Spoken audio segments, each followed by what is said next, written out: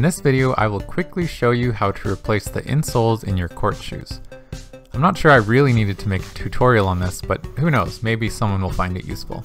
If anything, it's a good reminder to replace your insoles after a while because they do lose their elasticity and provide less support. Now all you'll need is a Sharpie, a pair of scissors, your shoes, and some new insoles. Start out by holding your breath while you remove your old insoles.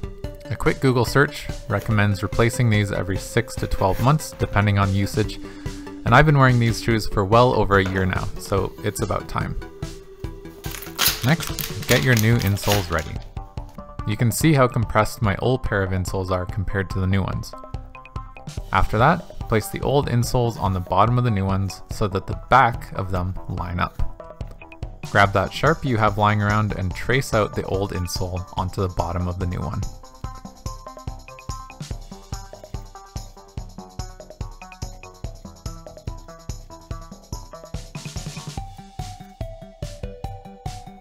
When that's done, all you need to do is take your scissors and cut on the inside of the line you drew.